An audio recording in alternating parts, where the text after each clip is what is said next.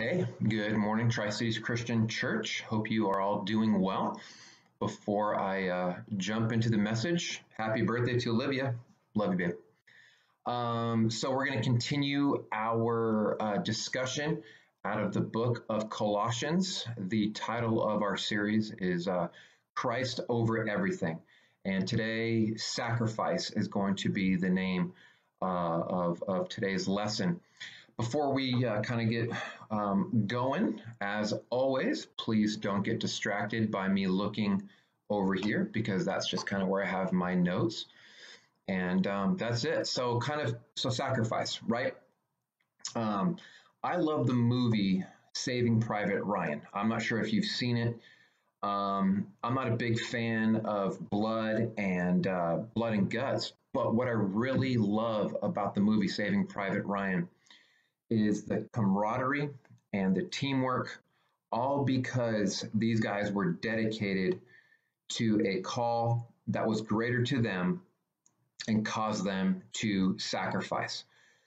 So the whole idea behind Saving Private Ryan was Captain Miller, who was played by Tom Hanks, was asked to lead his squad into deep into the front where fighting was very, very intense to save Private Ryan. Private Ryan was one of four brothers. He was the last surviving brother. The other three had already died fighting in World War II. And if Private Ryan were to pass, if he were to die, his last name Ryan would cease to exist and the Ryan family would cease to exist. So Tom Hanks leads his dudes into deep, heavy fighting, and some people lost their life along the way. And the main thing here is that when something is extremely valuable, it's worth sacrificing for, even if it means losing yourself in the process, because the outcome of the sacrifice results in greater glory. And today we're going to talk about that. But I believe all of us at some level, all really love a moving story of sacrifice. Maybe you've actually lived it out. Maybe you have done something, or you know somebody that has done something very sacrificial. Maybe something has been done for you that was sacrificial, or maybe you've really sacrificed. I think kind of at the core of it is that every individual wants to be called higher, to do something that's worth sacrificing for, because it's something it's greater than ourselves. You know, if we kind of just live our lives day to day, it's a blessing. It's great. But when we get a higher calling, when we're called to do something that's bigger than ourselves, I think it brings the best out of us. Yes, it can be scary, but I think it's worth it at the same time. And so today, what I want you to kind of have at the front of your mind as kind of the overarching idea is that the value of the gospel of Jesus is worth sacrificing for. The value of the gospel is worth sacrificing for. Let's open up our Bibles to Colossians chapter 1. I'm going to read verses 24 all the way through chapter 2, verse 5, and see if you are able, as we're going through here, to identify elements of sacrifice.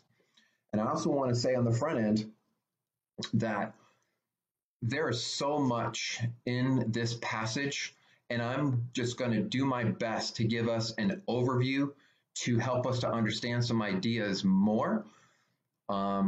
But any individual that is studying this out could probably pull out just, I don't know, dozens of, extra messages. So let's get right into it here. Colossians chapter 1, and we're going to start in verse 24. Now I rejoice in what I am suffering for you. And he's speaking to the church in Colossae, as well as the church in Laodicea,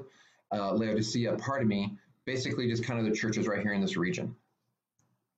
And I fill up in my flesh what is still lacking in regard to Christ's affliction for the sake of his body, which is the church.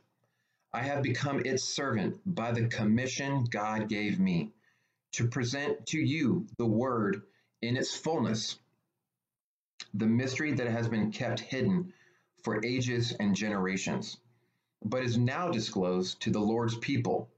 To them, God has chosen to make known among the Gentiles the glorious riches of this mystery, which is Christ in you, the hope of glory. He is the one that we proclaim, admonishing and teaching everyone with all wisdom, so that we present everyone fully mature in Christ. To this end, I strenuously contend with all the energy Christ so powerfully works in me. I want you to know how hard I'm contending for you, and for those in Laodicea, and for all who have not met me personally. My goal is that they may be encouraged in heart and united in love, so that they may have the full riches of complete understanding, in order that they may know the mystery of God, namely Christ, in whom all things, in whom are, in whom are hidden all the treasures of wisdom and knowledge. I tell you this so that no one may deceive you by fine-sounding arguments. For though I am absent with you in body, I am present with you in spirit, and delight to see how disciplined you are and how firm your faith in Christ is. A lot of stuff there. Let me just scroll down a bit, my friends. So Paul starts this passage by letting the church know that he is rejoicing for his sufferings. At this point in time, he's being held in jail. So that's kind of what he's referring to about his sufferings. And he surrendered, fully surrendered to his calling as a servant, his commission to preach the word in its fullness. Paul was not going to hold anything back. In essence, Paul, he understands that sacrifice comes with the call, and he embraces that. He doesn't have any regrets. There's no resentment for him being in jail because of his commission to preach the word. Why is Paul able to be so surrendered, so at peace, and so powerful in his faith? Because Paul, like Jesus, kept the long game in mind. What is the long game? The long game is that the result of his commission will lead many to salvation, including himself, even though he would suffer in the short term. Paul was not concerned about what was going to happen to him today. Paul was looking at, hey, if my life means that I have to sacrifice for the benefit of other people making it to heaven, then so be it. Paul's faith gave him perspective. And I think that's a takeaway that all of us can apply. Our faith can give us perspective for where we are currently at in life if we're looking at the long game, and the choices that we're making now will benefit us, but also those in our life. Now, preaching the word in its fullness is also about clearing up mysteries. So if you were like me, you might have spent a long time wondering what this mystery is that Paul is mentioning in the book of Colossians. Maybe you're still wondering what this mystery is. Let me clarify it for you. The Greek word translated to mystery here means something previously unknown, but now revealed truth. Something that was previously unknown, but is now a revealed truth. And the Greeks, they talked much about mysteries. Mysteries to the Greek world were a big thing. And in this case, Paul takes their word, mystery, and uses it for the gospel. This contrasted with the Colossian heretics' notion that a mystery was a secret teaching known only to an exclusive group and unknown to the masses. And we're going to circle back to that a little bit later in chapter 2 when it talks about fine-sounding arguments. But keep that there for yourself to kind of learn about.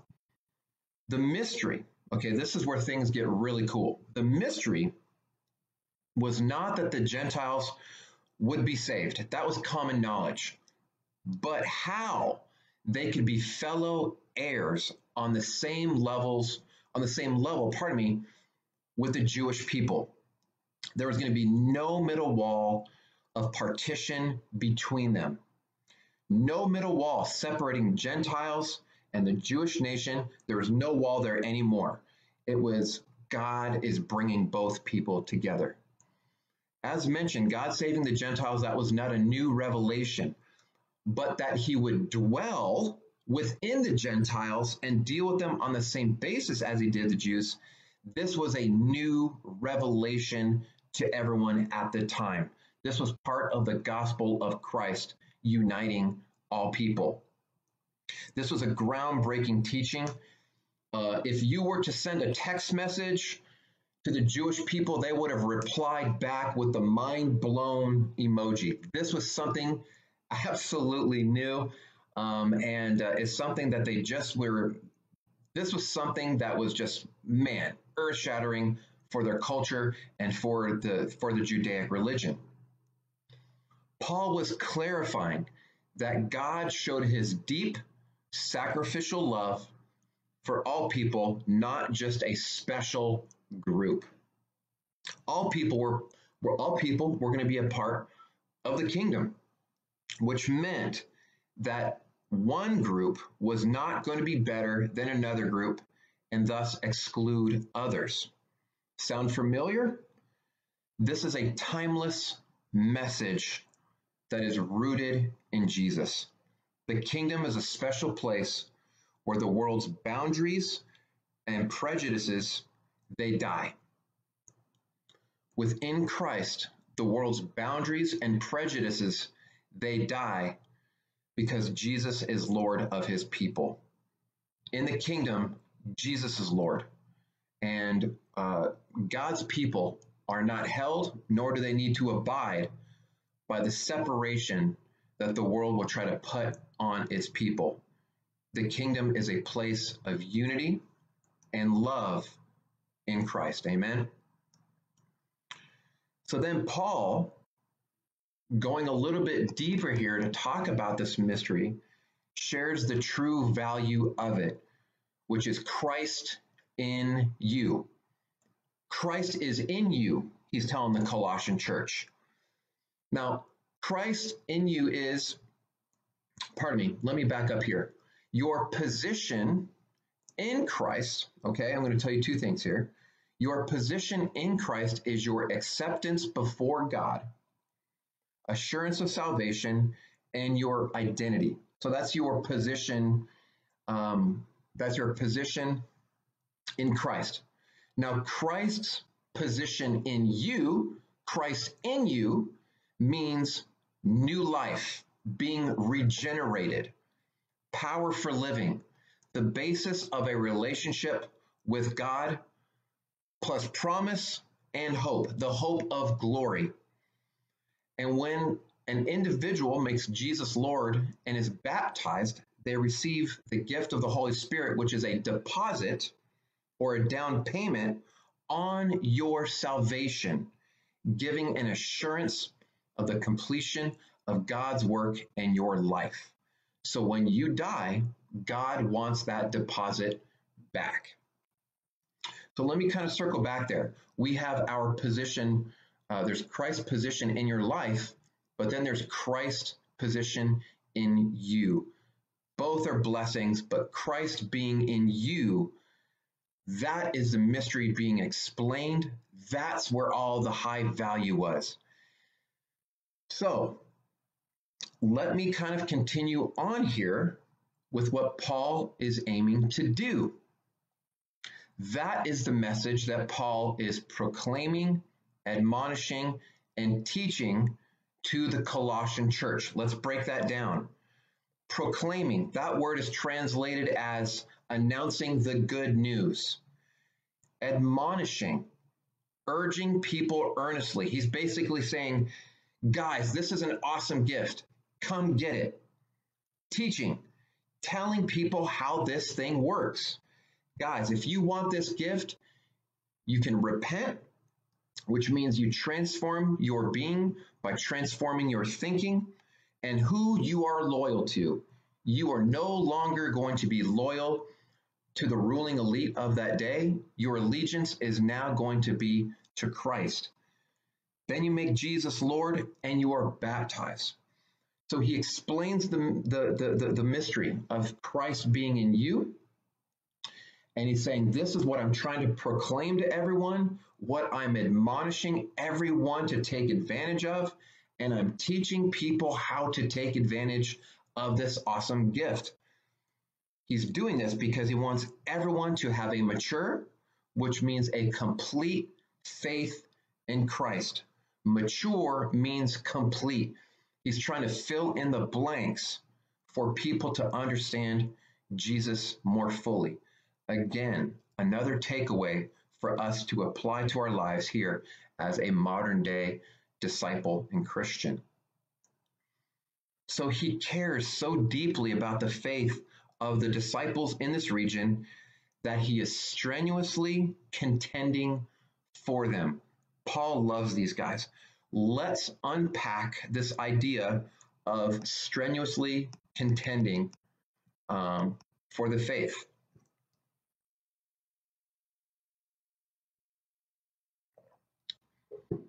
The Greek word Paul chooses translates as translated contending earnestly, usually describes an athlete striving with extreme intensity to win the victory in a physical competition. So I'm quite sure, so if you guys didn't know, Allie Benton, she used to row for the UW rowing team. And I would imagine that when Allie and her team stepped into her boat and they were going into a race, every single person on that team was competing. They were strenuously contending for that victory as an athlete. They were going to leave it all on the water. They can't leave it on the field because they're on the water. The Amplified Bible translates the command as fight strenuously for the defense of the faith. So what was happening? Paul is concerned because the faith, the Christian message of the gospel, is under attack by false teachers there in the church in Colossae and Laodicea. And they're spreading dangerous heresies, aka fine-sounding arguments. And Paul tells his reader that he is contending for the faith against those who are seeking to undermine the gospel of Jesus. Now, this is where the message translates from chapter 1 into chapter 2. So in verse 1, he wants them to know how hard he's contending and why he's contending for the faith, because he wants them to be encouraged in heart, united in love, and have the full riches of complete understanding so that they can know Christ. He's contending, he's fighting against fine-sounding arguments because he wants them to be encouraged in heart, united in love, and understand Christ fully.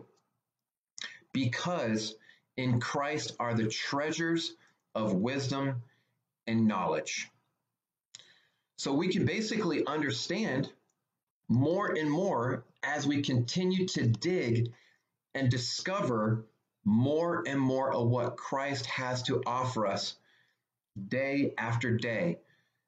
The riches of Christ never run out. It's something that we can continue to understand. It's like an onion with unlimited layers. You can keep peeling it back, because what is good for you today is not what's going to be good for you tomorrow. And you can continue to evolve in your faith to become more and more like Jesus as you progress in your journey with Christ. In essence, if you wanted to kind of really get fun with it, we can all become spiritual archaeologists. Continue to dig for the treasures of Christ. We'll be a bunch of disciples looking like Indiana Jones. Shout out to Dan Keller here. He's already got the Indiana Jones hat. Dan, if you got a moment, pull it out, put it on for us. What is the reason for telling them? Why is this so important? And why should we care in 2020 living in the Tri-Cities? So that they would not be derailed by fine-sounding arguments. And so we should not be derailed by fine-sounding arguments and the pull of the requirements that were being said. See, the fine-sounding arguments were coming from two sides. The first side was a group called the Gnostics. I'm not going to get too far into it, but what I will tell you is that the Gnostics believed, and they said that knowledge would lead to salvation. And if you remember what I said earlier about the mystery, the Gnostics believed that only a select few could have this knowledge that would lead to salvation. And Paul was like, no, this is for everybody. The other side were the Jews, who were basically saying that you need to adhere to the Judaic requirements in order to receive salvation. So these disciples, these Christians, were trying to fight off these heresies coming from the Gnostics, as well as the Jews that were also around them at that point in time. So as you're reading the Bible and they're talking about fine-sounding arguments or heresies, these are the two typical things that we find within the New Testament. There's others, but those are the two main ones. How does this apply to us, brothers and sisters? Fine-sounding arguments today could look like political rhetoric coming from both sides, among other things that we kind of deal with. The media is always trying to pull us one way or another. And if you are not rooted in your relationship with Christ, it is very easy to get distracted or pulled one way or another. And that's why this message is so timely for us. What other fine-sounding arguments can be hurtful for us? False doctrines that come from the religious world. What are some false doctrines that we may deal with from time to time and that we hear about? A prosperity gospel, teachings on the end times, praying Jesus into our hearts. These fine-sounding arguments and false doctrines, they're all dangerous because from time to time, they can all sound attractive, but all of them are hollow and deceptive. And that's why it's so important for myself and for you to be skilled and put in the time to be rooted in Christ as you're digging for the treasures of wisdom that come from Jesus. So let's take a moment to consider this. I've already mentioned that Paul made a specific point to tell the church what he was trying to help them to avoid and why he was contending for them.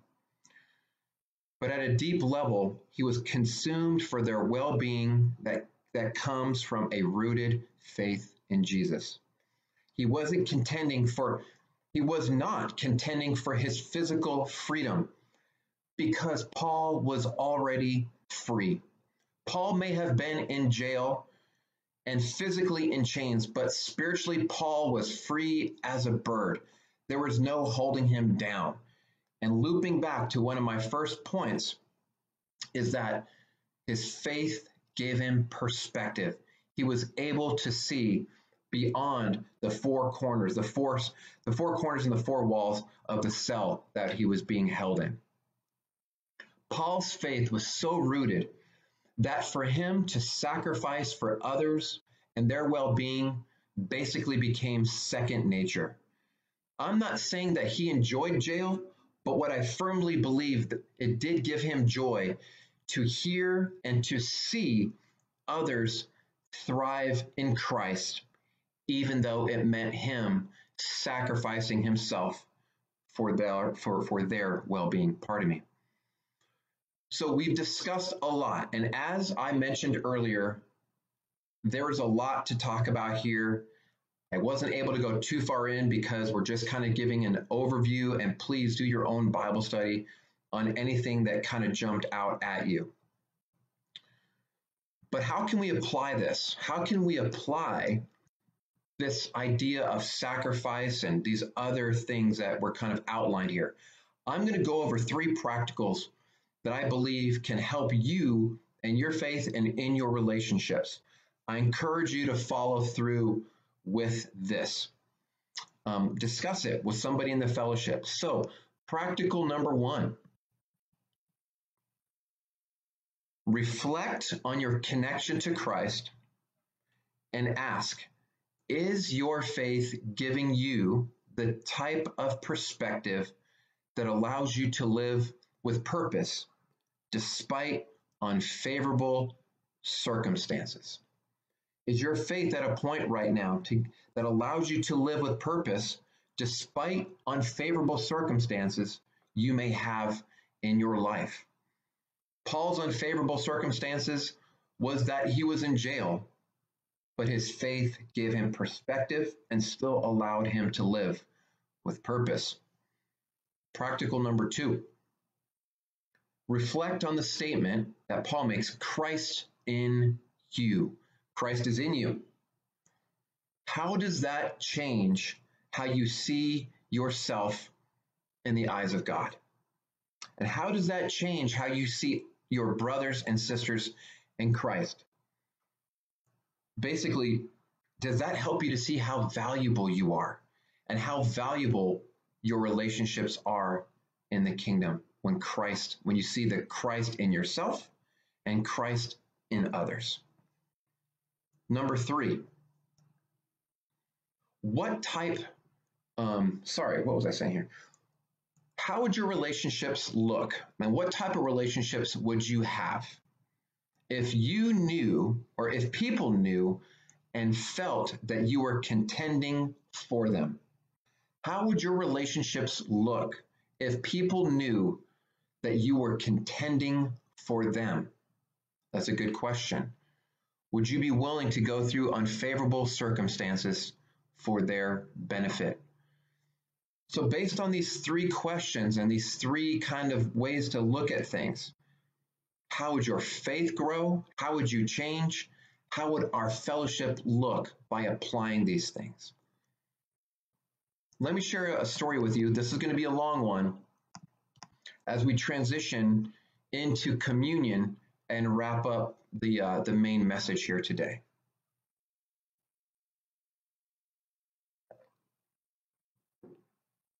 The story really captures the idea of sacrificing very, very well.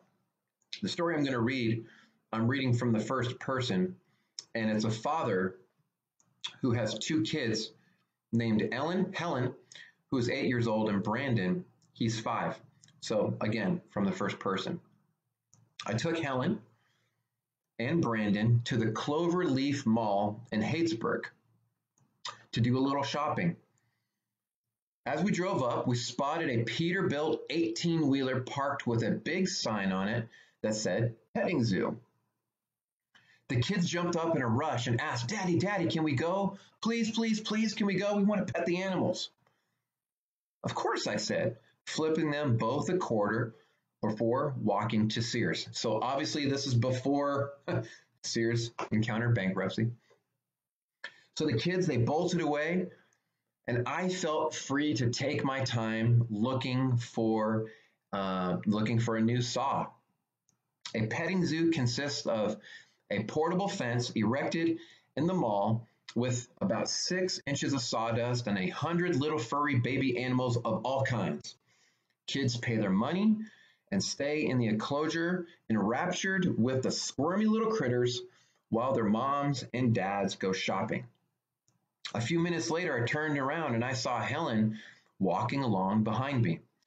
I was shocked to see that she preferred the hardware department to the petting zoo. Recognizing my error, I bent down and asked her what was wrong. She looked up at me with those giant brown eyes and said sadly, Well, Daddy, it cost 50 cents, so I gave Brandon my quarter. Then she said the most beautiful thing I've ever heard. She repeated our family motto. The family is the family is love is action. She had given Brandon her quarter, and no one loves cuddly furry creatures more than Helen. She had watched Sandy take my steak and say, "Love is action." She had watched both of us do and say, "Love is action," for years around the house and around our ranch. She had heard and seen love is action, and now she had incorporated it into her little lifestyle. It had become a part of her. What do you think I did? Well, not what you might think. As soon as I finished my errands, I took Helen back to the petting zoo. We stood by the fence and watched Brandon go crazy petting and feeding the animals. Helen stood with her hands and chin resting on the fence and just watched Brandon. I had 50 cents burning a hole in my pocket. I had never offered it to Helen, and she never asked for it because she knew the whole family motto. It's not love is action. It is love is a sacrificial action. Love always pays a price. Love always costs something. Love is expensive. When you love, benefits accrue to another's account. Love is for you. It's not for me. Love gives. It doesn't grab. Helen gave her quarter to Brandon and wanted to follow through with her lesson. She knew she had to taste the sacrifice. She wanted to experience that family motto, love is a sacrificial action.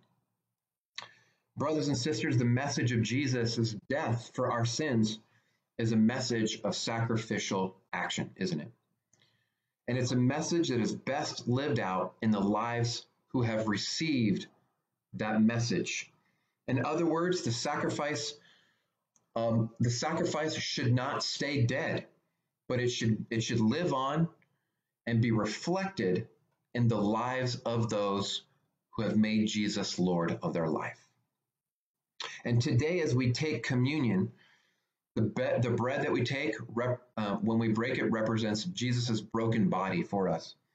And the juice that we take represents the blood that was spilt for us on the cross. Let's take that with deep gratitude for the gift of our sins being taken away, but also for the gift of the deposit of Christ being given to us as we wait for the hope of glory. Let us pray. Gracious God, thank you for the opportunity to take a moment and reflect on the message and the mystery of Christ being in us. Who are we, God, that you are so mindful of us, that, Lord, you will be so filled with love and being so willing to sacrifice to have us being reconciled back to you and giving us the deposit so that we may be found by you in glory again. Thank you, Lord, as we take the bread and the juice to give us an opportunity to commune together as a fellowship, but to commune with you in this special moment as we remember Jesus. Lord, we love you. We thank you. In Jesus' name we pray. Amen. Thank you, guys. We'll continue on with our worship service.